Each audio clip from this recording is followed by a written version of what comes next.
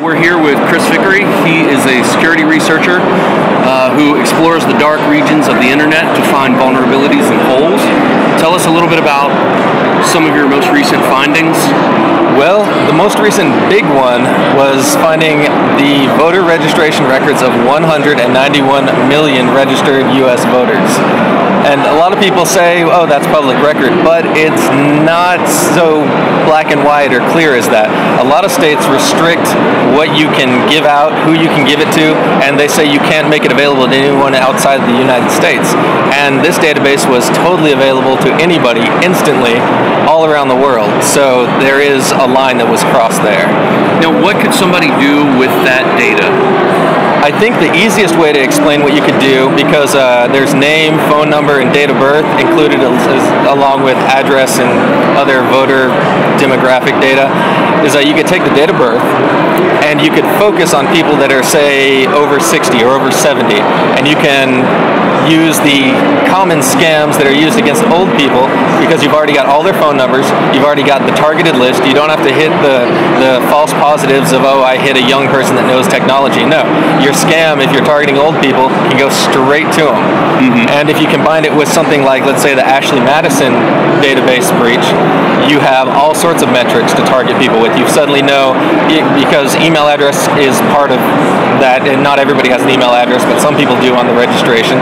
So you can tie somebody's name, address, phone number, date of birth to the Ashley Madison database. All of a sudden, you've got cross-references to pull all sorts of extortions.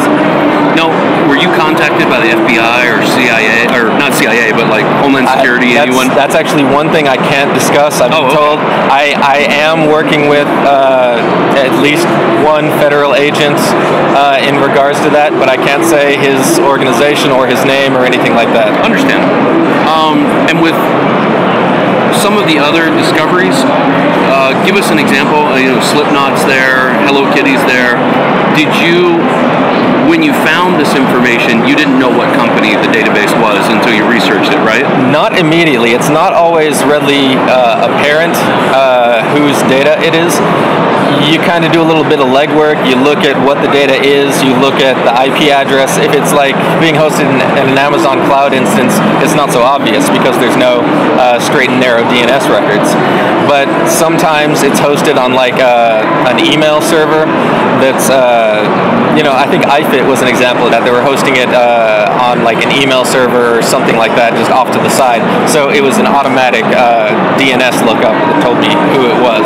Sometimes you have to look at the data itself, look at the contact information in there, and kind of call them and ask them if the IP belongs to them. And a lot of the times they'll confirm that it is theirs. Now, how did you get started doing this?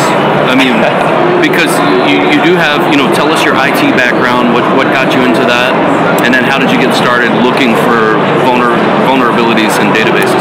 Well, I've always had a knack for computers and technology, just all my life. For the last 5 years, I've worked IT tech support at a law firm, and really the earliest kind of inklings of data breach research was a little bit before September of 2015. I came across an open Amazon bucket for a company named Sistema Software. They house private insurance and medical diagnoses and all sorts of court records and everything for various state and government agencies. And it was just pure luck that I came across that. I was just looking at random Amazon S3 buckets, not looking for anything in particular, and I came across that one and realized that's something that needs to get reported, and it made a big news splash. And ever since then, I've just kept an eye out. Now that's really sensitive data because medical privacy laws, HIPAA. Yeah. So how did you deal with that? With the second you realized what you had, what did you do with it? I figured out the affected entities.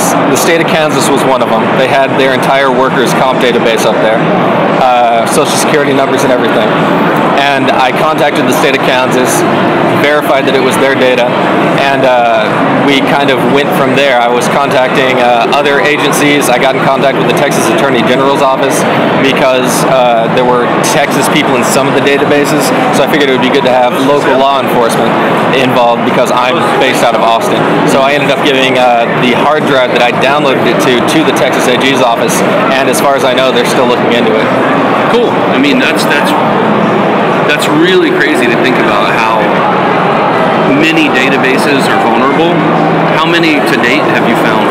I've probably come across about 80 open, not necessarily vulnerable, but just unauthenticated, totally available, being published to the entire world databases that should not be published in that way. Now, if you were going to give advice to, let's say, an IT guy who's responsible for that database, what advice would you give them to troubleshoot or discover the type of vulnerabilities that you find? The easiest way to explain that to people, and I've been asked this several times, is assign a little bit of overtime to somebody in your IT department that knows your IP addresses, that knows what servers you host your important stuff on. Get them to go home and try to access it from their home PC. It's really simple, really easy, but that'll find almost 100% of the vulnerabilities, if you want to call it that I find. Mm-hmm. It's just if you can reach it from your home, anybody in the world can reach it. If these companies would do that, they'd catch it. Right. It's nothing complex or advanced. So we all know that with MacKeeper you discovered. Give us the process. Tell me the process when you discovered the MacKeeper accounts, and kind of walk me through the timeline. Well, including up to now. Up to now, okay. So I don't remember the exact date it was, but I came across using Shodan.io, a search engine that searches for devices and things that Google doesn't search for. I came across an interesting looking database that had the word Zeobit in it, and I had never heard of Zeobit before, so I looked into it and realized this was account information belonging to somebody, and then I saw all sorts of references to MacKeeper, so I googled what MacKeeper was, and CromTech and MacKeeper showed up, and I found a phone number on the MacKeeper website and tried calling it. Unfortunately, I don't know what the exact situation was, but I wasn't able to get to a real person through there. So I reached out to the Apple subreddit forum on Reddit and said, hey, I've downloaded the information of X million people. Can somebody help me get a hold of these CromTech MacKeeper people so that we can get this secured? And let everybody know that I was not going to be leaking it or spreading it around or anything, which to the ire of a lot of people, they wanted to see what was in it. And then a little bit later, MacKeeper contacted me and asked, what's the IP address, what's the port number, and they were very nice about it, and I provided it to them. I found a couple more IPs that were also exposed. They got them locked down pretty fast, and then they asked me if I wanted to start consulting with them security-wise. After a few days later, I got a call from you, I think it was, and I said, that's something I'm very interested in exploring. It's not something I've done really professionally before, but I do have sort of a knack for it, so why not?